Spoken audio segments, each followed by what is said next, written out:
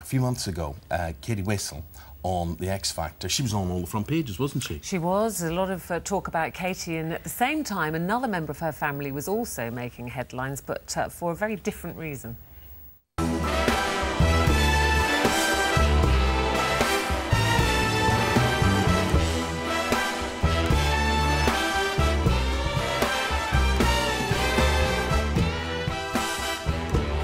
A personal and kind of private matter, so I just separated that from the competition and I've kept my head held high. Well, here now, fully clothed, is Katie's grandmother, Sheila Vogel-Koop. Sheila, you saw the headlines there, we've all read the stories. The press said you are a prostitute. You say you are not. What are you? I'm not a prostitute. I'm an escort. And I go out with gentlemen, I attend the opera with them, or I go out for dinner with them, but I'm not a prostitute. But you do charge them, though? I do charge them, yes. What do you charge them for? I charge them for my time. What do you do during your time? And during my time, we maybe sit and talk, we may go out for dinner, we may go to a cinema. And you may do other things? And we might do other things, yes. Does that not make you a prostitute? No, it doesn't. Why? Because I'm charging just for my time, and I just don't feel that I'm a prostitute. Do you do anything off the meter?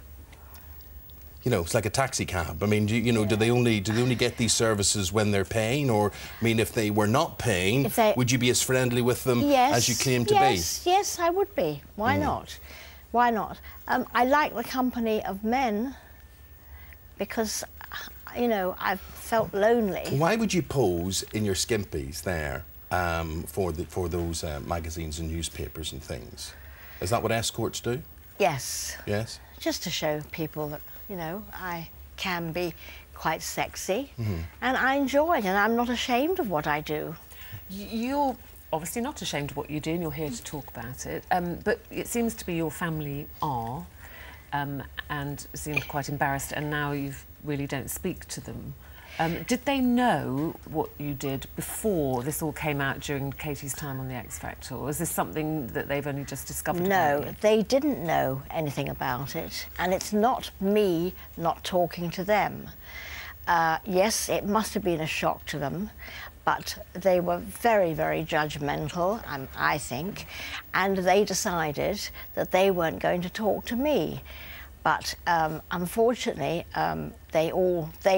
the family disown me now, except for one of my daughters, Josie, and my grandson, Danny, who were not so judgmental. Can you understand why they're so upset? That it's not something you really ever expect to find out about your grandparent, or probably approve of? No, I agree, but it's circumstances that's actually brought this to light, because if these circumstances hadn't happened, this would never have come about. How did it happen? Did someone blow the whistle on you? Yeah. I got stitched up by a News of the World reporter, unfortunately, and this is how they were.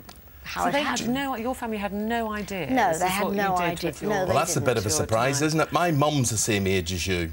Yeah. So she is, and actually there's things you wouldn't want to find out, basically, by and large. But you see, I just wonder, do people object so much about what you do, or are they objecting to your age and you doing what you do? Do you think that's what it is? No, I think it's, probably it's my age and what I do. And I think I'm quite unique at my age to do what I do. Incidentally, let's follow up on that. Is she unique at her age in doing what she does? Email us this morning if you can at 82, or 83 you'd have to be to beat you. So let's find out about that this morning. And Sheila, why do you do what you do? How did you start? You know, why did you become an escort in the first place? I started because I live on my own, and I felt I was feeling lonely, and I do feel lonely. I've had 2 marriages, 2 very happy marriages. Unfortunately, they both died of illnesses, and it upset me very much. And then I'm on my own in my flat, and I'm thinking, well, you know, I would like to have a bit of male company. I've always enjoyed male company right from a little girl. But then people would say, well, why don't you join a bowling club or go on an art course? You can meet nice gentlemen who would still take you out for dinner and take you to the opera. Yes, but that's not quite me. I'm a bit more outgoing, I think, than that. Well, very much more outgoing. Yes, You're so outgoing, you starred in an adult video called The Great British Granny Bang, which is not one I have in my collection, but I mean that's well, pretty. I'm glad you didn't have that in your collection, because this is something that I think there are times we all do things we regret what we've done, right? And I shouldn't have done it, and I'm not happy about doing it, and I just don't want to remember it. What about Katie? What effect do you think this has had on Katie's life and her career? Do you think you cost her the X Factor? No, I don't. Not at all. I don't think it cost her the X Factor. I think, if anything, because this has all happened, this is what's happened to me. What's it cost you? It's cost me a lot. It's cost me my family. What would you say to that family watching today? You've tried to explain to us why you do what you do. Yeah. And I presume you would still like to be close the older you get to your family. And let's face it, everybody needs the family as they get older. Exactly. What would you say to them this morning? Well, I mean, I would say to them this morning, I love you all. They can't get away from the fact that I'm their mother, and I'm their grandmother, and I'm a great-grandmother, and I love them all. And I would just like to, we're coming into the new year, I would like to see one happy family. I would like to see them all talking to each other and being happy together, not bickering with each other and not, you know, complaining. And I would like eventually to feel that they will talk to me and they will give me the chance to explain If to that them. meant, for them to do that, if they asked you to stop doing what you're doing, would you do that to get your family back together? That's my private life, and I don't think that my private life has anything to do, really, with them. I really don't. But it has if you're someone like Katie, doesn't it? Because do you think you've disgraced her? No, I don't. I don't.